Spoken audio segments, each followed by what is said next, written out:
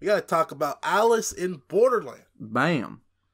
Based on the hit manga of the same name, but in Japanese. Of course.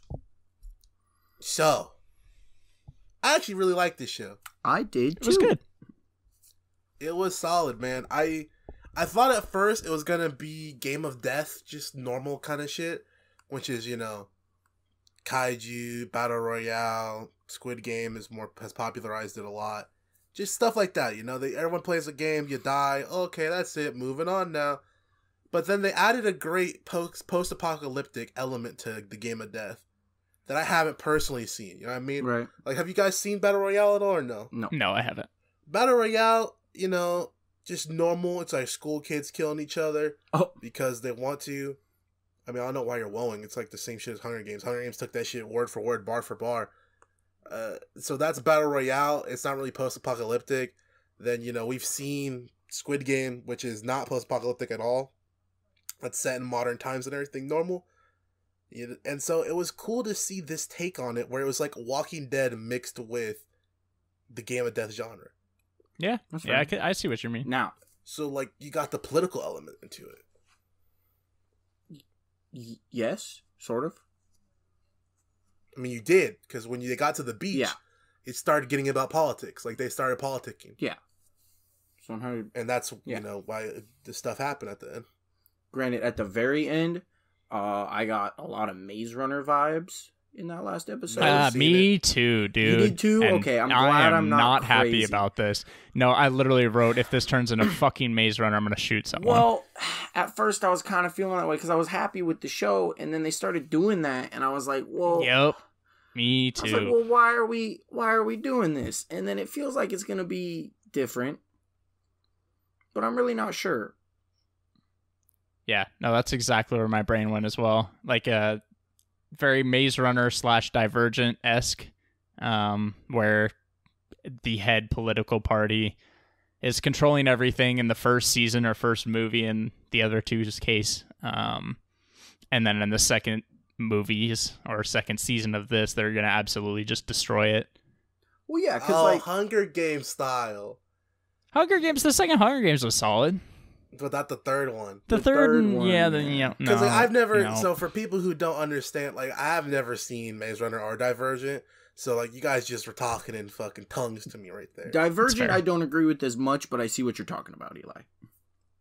But, so basically, it does the teen plot book movies gimmick where they end up fighting against a higher power in the latter books. Yep. When the first one, they just introduced the concept to you. Well, yeah, Yep. they did the whole, we beat this thing, we're gonna be good now, like, we'll be fine, and then, psych. You say there's that, another level. I never thought they beat the game. Because they very explicitly said the face cards have not been shown at all. They haven't gotten 8 cards. Exactly. But Wait, 9 cards. They did that kind of thing where, like, and then especially there was a lot of parallels with the Maze Runner because in the end of the first Maze Runner book / movie, they beat the maze and then they get through the thing and they see, like, they get to this place and everybody's dead. And there's this video of everybody dying, blah, blah, blah. Turns out it was all staged. So they get these kids out and then everybody gets up and walks away.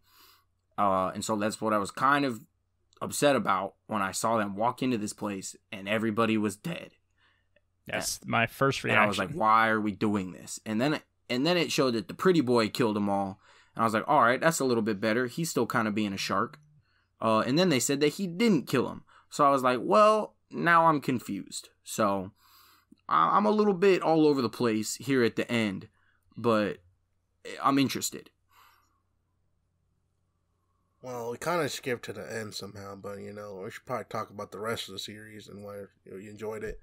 I do like this show a lot because it took risks that I don't think many other shows would have. I know what you're talking about. When they introduce a main cast in the first couple episodes, and then by episode 3, they murder them all. 3 of them are gone. All but one, yep. They literally, each of those characters had a backstory, had a plot, and had a character of revolving around themselves. Yep. Like, they were all developed characters, and they were, like, fucking dead. And I was just like, okay, we're doing that, I guess. Yeah. That impressed the shit out of me. Oh, yeah, I certainly was not upset about that, in a sense.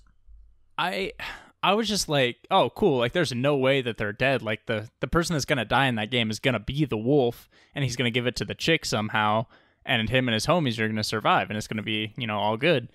And then his homie's head popped, and I went, oh, that's not what's going to happen. I was still, his head popped, and I was still rationalizing. Like, I was like, okay, so just one of the survivors, explodes, the other ones get out, and then they showed the other two. I was shocked, man. Well, see, because they did that one and like they had figured out how to beat the system for the other ones. So I thought that they were setting that up with this one where they were going to figure out the system and they were going to somehow like hack it out or find a way for all of them to get out.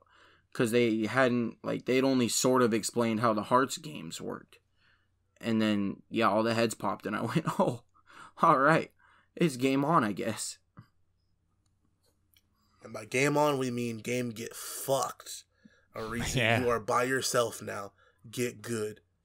Thankfully, he gets saved by, don't know her name, but he gets saved by the girl who was with them in the hide-and-seek game. Or not not hide-and-seek, tag. Tag, yeah. I'm terrible with names in this show, so... Yeah, there's a lot of them I don't know. There's too many names because there's a lot of characters. I was just starting to get to know the main cast and they killed them all. Oh, before we move on from the initial cast, that chick tried to make a play, right? And her play was to be super conniving, and while they were all separated, she was going to get the one that was by himself and injured, and she was going to have sex with him and try to start swinging him over to her side. True. Bro, that shit did not work. She got fucked over, and that was a dub, bro. She tried to do whatever she could to get an advantage. It ain't work, B. And also, I'm mad at him because you don't cry in front of these hoes, and he started crying in front of the hoes. So, But, he got the walls out of it, so, shout out to him if these walls can talk. Wow. Yeah, that was basically the prologue, though. Like, the first 3 episodes were the prologue. Yeah, that was for sure intriguing. And then after that, you get them teaming up, and then you get the real show, and then you get the beach. Mm-hmm. Which, the going into the beach thing was interesting. Because I'm not actually sure why they started stalking the people who were coming in and out of the beach. Do you guys remember what they said about the that? beach? Yeah, they were trying to find the beach. Who told them about it? It was on the walkie-talkie of the tag game of the dude who died. Yeah. Or like the tagger or whatever. Okay. Because a Goonie was at that shit. Yes. At the tag game. Yes, a couple of them were. And he came off like a real boss motherfucker the whole time. He was the one who had the gun. Nuts. And then he let his homie He was die. the one trying...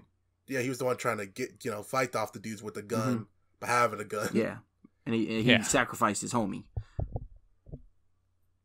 Yes. They also are just trolls. The game makers are some fucking trolls, dude. The bus game was amazing. I like how it said goal on it. Yeah. The motherfuckers did not pay attention. And it made sense to me. I was like, wow, actually it makes a lot of sense. Because I was thinking that I knew there was something up when they crossed the 10K mark, for me at least. Yeah. Because I was like, if they're going to be a finish to this and you have to run a certain distance, it will be 10,000 kilometers. Well, after they hit 10, I was like, maybe meters. It's 15. No, it wouldn't be. It would be like a 10K. Like, that's like a common race that you run. Yeah, I know. Sense. I was like, well, maybe it's at 15. And then it wasn't. And I said, boy. Well, there's no good rationalization for saying it's 15. You just thought that. Like, at least with 10K, it's like, oh, that's a common race that's ran, like a marathon-style race. It's a 10K. Yeah. See, I for sure knew someone was up when they went to the door. And I was like, uh-oh. Like, this is not the way out, I can tell you that much. But then he had the play all along by bringing the diesel motorcycle back to the bus. Yep. It was interesting. Too bad about the motorcycle. They didn't get to use that shit. That shit was cool. That would have been really cool. I thought he was going to drive back on it and go pick the dude up, but, did not happen like that.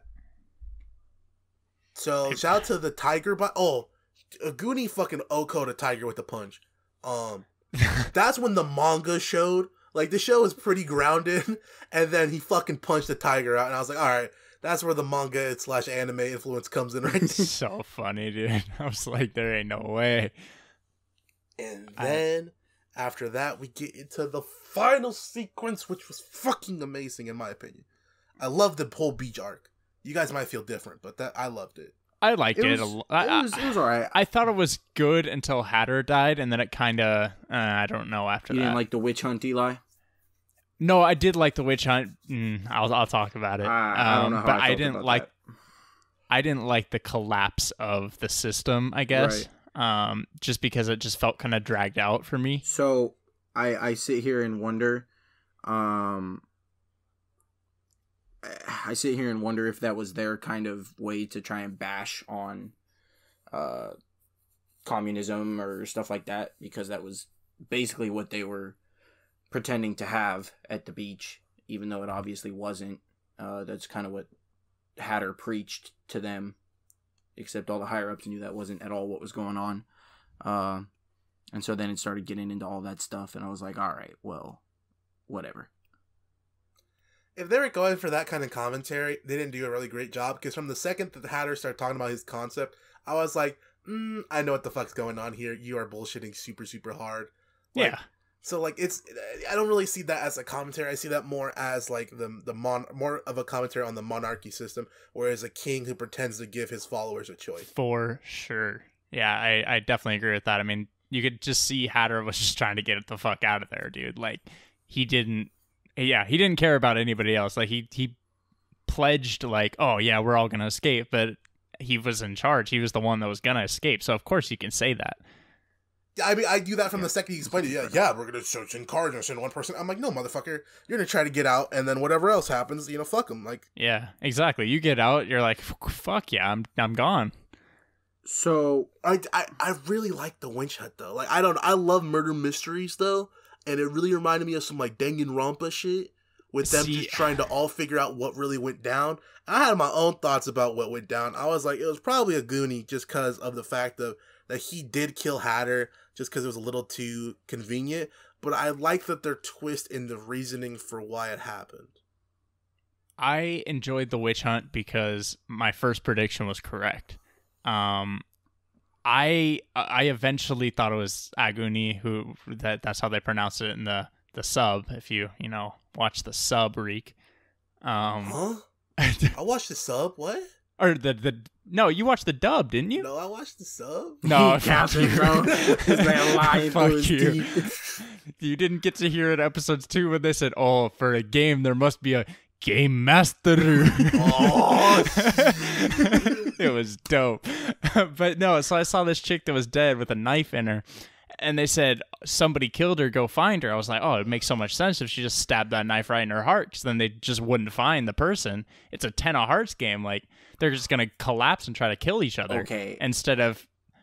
I was halfway there with you, but continue. Instead of predicting the person that's dead on the ground is actually the killer, I was like, it just makes too much sense. And then when Aguni was like, fucking, oh, I did it, I was like, oh shit, you're convincing me right now. I'm like, I think you did it. And then they're like, nah, fucking she did. I'm like, oh, okay, I was right. So I didn't predict that she did it, but I did think that they were messing with him and there wasn't an actual witch. So I was like half right, because technically there wasn't one. But that's easy to predict, because they say that's the point of the heart game. That's the whole game. They literally say the heart games are to fuck with you. I know that, but come on. I think they're fucking with me. Man, I think they're fucking with them. I don't know why. It's good though. It's good. She was one of the 2 that were game masters, correct? What did they call it? Dealers. They were dealers. Yes. So, because the one who killed themselves was a dealer, and then the other girl was a dealer who revealed herself, right? Confessed that she was a dealer. Yeah. Yes. So that's probably why she ended up doing it. I really like that concept though, when they started being like that. There's dealers that are handing these out, and that they were them, right? Like they were inside men onto the shit to fuck with them, right? And I was like, whoa, that's crazy to me. I was like, damn, I didn't even think about that. And I really liked that reveal. There was a lot of things I liked about that whole arc, I guess. It was very appealing to me and entertaining with everything that was going down. And I like Arisu and how he's super fucking smart. Like, he's not... Yeah. It's interesting because in the real world, he was considered worthless. But in this world, he's one of the top dogs just off this ability that he has given himself over time. For sure. And that's a really good, like, mirror. It's literally showing, like, the mirror of the world kind of thing. And I really like that, like, motif. It's easy to, like, root for a smart character, too. Like, I mean, like, because I really liked him, and then I really liked his counterpart, Anne, as well, because she was figuring shit out, too. And, like, she was the smartest one there by far. Oh, yeah. So it was cool to see, like, people just figure shit out, I guess, because, like, me, myself, I was trying to figure shit out, too. Like the games and stuff? Yeah, I'm trying to... I mean, that's the point, is you're trying to figure it out as you're watching, Have you guys ever seen that light bulb problem before? No, but I misunderstood, I guess, the main concept of it. Gotcha. Because I thought it was like hey, once you flip the light on with the door open, like, you're done. You don't get to see it again. Or you don't get to guess. Like, if you guess wrong the first time, you're out. So I was like, how are they going to do this, like, with 100% certainty? And so they looked at it, and then they shut it, and they were still alive. I was like, oh, shit, I just misunderstood. Like, because I don't know. I definitely understand the concept. Like, as soon as that happened, I was like, oh, that's not hard anymore. Yeah, I had seen this problem before. So, like, when they said they were doing that, I was like, oh, okay, I know the answer to this one, or the process to it, whatever.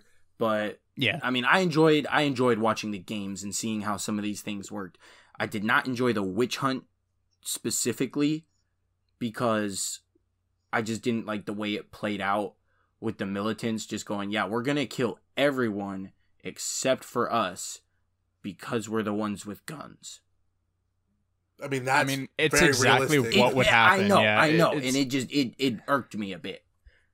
The fact that it's so accurate. To pretend that everyone would get together and try to solve a mystery. It hits too close to home. It does. It was too accurate. That's exactly what would fucking happen. People would be like, well, fuck it. It's not me. It's not my boys. So we're going to start murdering everyone. Yep, exactly. It's like, you dumb fucks. You wait 2 seconds, you can figure out who it actually is. For real. You know? And that's what they had to high-key nerf Arisu and chain him up, because if he was out, he would have figured it out too fast. True. They were like, lock him up, boys. Can we also talk about, we gotta... What was the real point of the assault scene with... No, can we not talk about it? Yeah, I was going to say, all right, then sit your ass down, turn your headphones off. Dog, that was rough, bro. What was the real point of that? Because we already got inference like 30 times that the reason they were going to take her was to probably assault her. Like, yeah, probably those what are it was. Kind words, assault. Yeah, I just don't want to use the big one. Nope. It was very obvious what a Goonie and his boys were gonna do, because they're fucking dirty rat bastards. Mind you, I don't think we needed to see it, and the only reason that you could even argue that it needed to be shown was for the fact of that the game popped mid-scenario. That's literally the only possible reason. And so you can hate Sniper Lick Boy a little bit more. Yeah. That dude sucked. The sword dude is shooting to the top of my list for worst character. Are you talking about the dude with the tats? Yes, and the that's sword. What he's talking about. That dude is shooting to the top of my list. He was awful. I could not stand him on my screen, bro. He aggravated me so much. Every time I looked, it's not even because of his tattoos or anything. It's just the way he acted, bro. Just pissed me off. And every time I saw him, I wanted to kick him in the throat. That's kind of racist. No. The other people weren't like that. Like, it didn't... He specifically bothered me so much just watching him. Tristan hates bald people? True. Aang, get out of here. What really shocked me, speaking of the sword dude and his fight with the dreadhead girl, was her background and her backstory and everything, and then showing that she's actually, like, transgender. That was the most shocking one, but that was a good backstory. I was very entertained. I was like, wow, so that explains why she can fight, because she has a fighting background. Mm-hmm. It explains why she's kind of at home in the beach, at least. Like, she likes how it works, because it's more like a community than what she was previously a part of. And I also enjoyed just, like, so I call the blonde person, I think it's a guy, right? It's a blonde dude. He's a guy. It's a dude. It's a dude. I called him Nier the whole time, because he reminds me of Nier, and he gives a very Nier demeanor from Death Note. I just call him Pretty Boy. I call him Nier because he just seems like smart and he's super he's melancholic. Very smart, bro. So I was like, if anything, I was like, okay, Nier will be transgender revealed. Like, to me, that just made sense because very pretty, has very feminine features, everything like that, but has the voice of a dude. And then, nope, it's the other one. I was like, wow, I didn't see that shit coming at all, bro. Like, I was like, I had thought someone would be, but I didn't think it would be her. And I was like, whatever, that's cool. And then she whipped Aang's ass, bro. Bro, she did. Yeah. That was a good fight scene, too. It came out of nowhere. Like, honestly, like, that scene, not to, like, discredit that scene, it could be cut out from the show, and it really wouldn't affect anything plot-wise. It was a pretty cool moment, though. Oh, I loved that moment. That was sweet. Yeah. She knocked his head into the glass. I do have one thing I need to ask you guys about. I don't know if you caught it. I don't know if you paid attention to it. But they were doing the flashback with Hatter and Aguni, like, outside of the game, like, in the reality or whatever.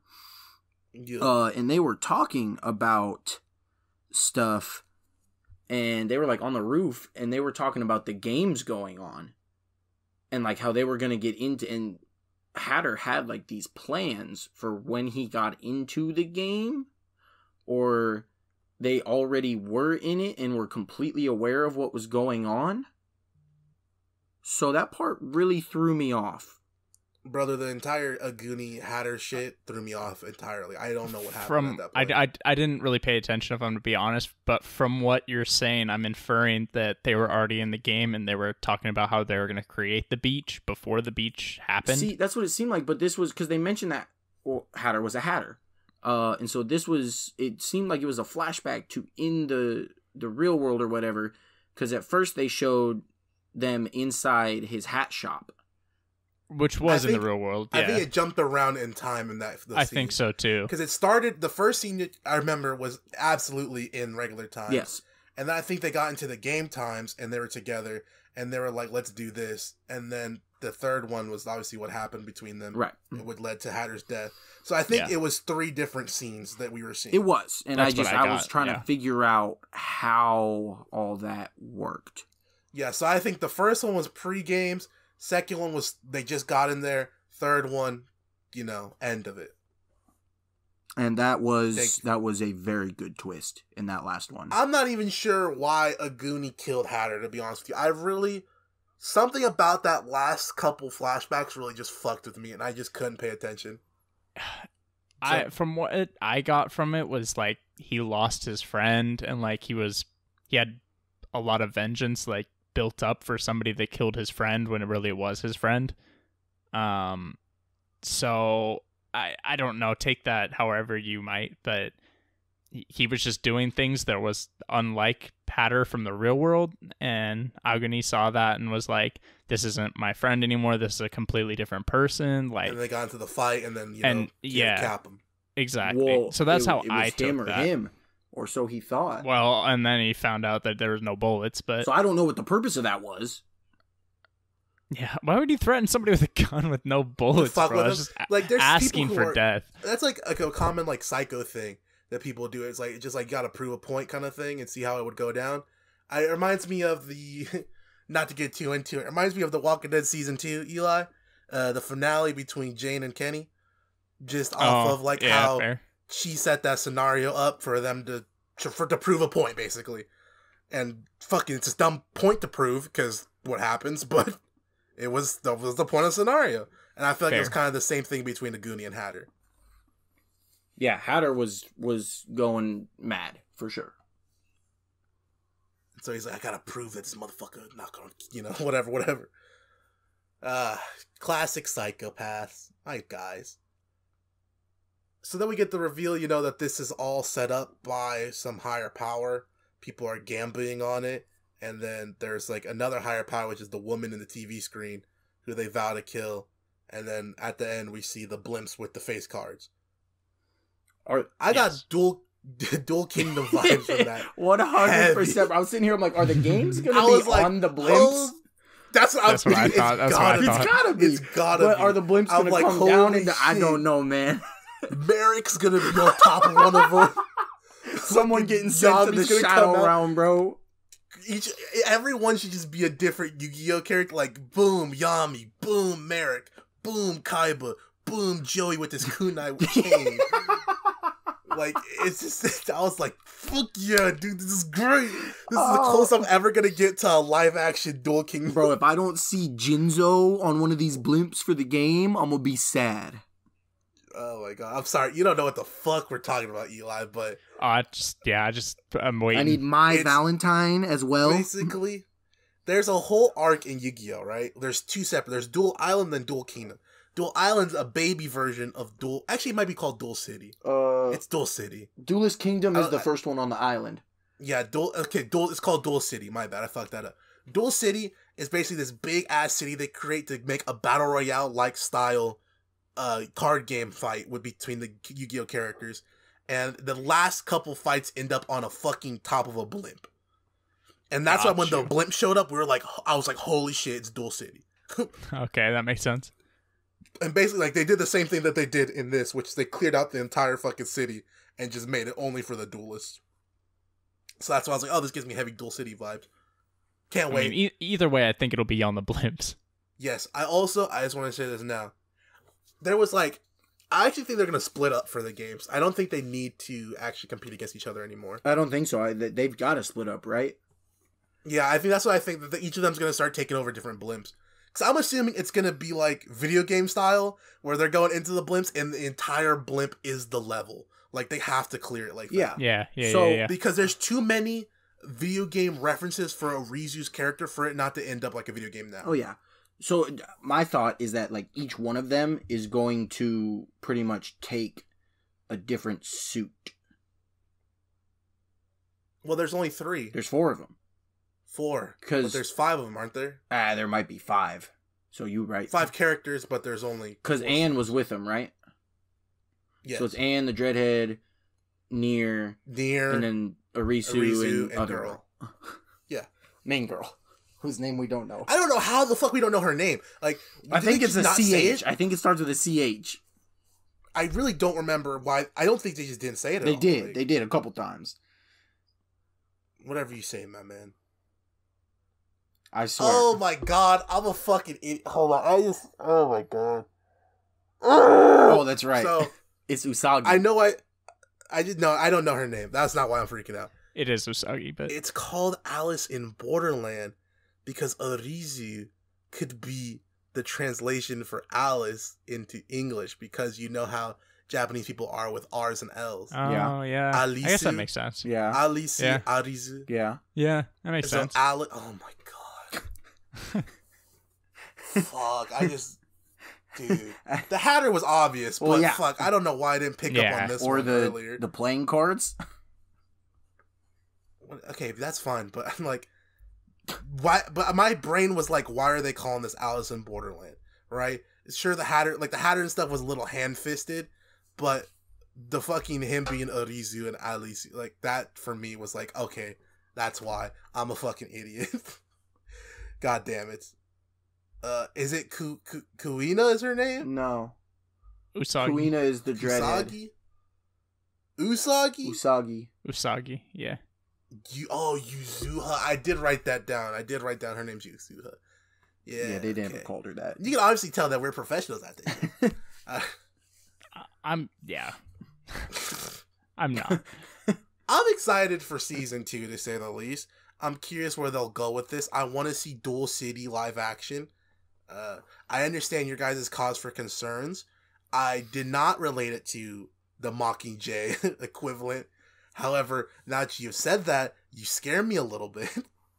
I'm worried. I hated Mockingjay. It was bad. But I really don't think... I don't know. They do have to figure it out, but I don't think they're going to be able to stop the government if it's the government. Or whoever's running it. You know what I mean? Right. We'll see. Well, because here's the other thing. There's the theory, and I realize we've talked about this, and you said you are not excited by this idea.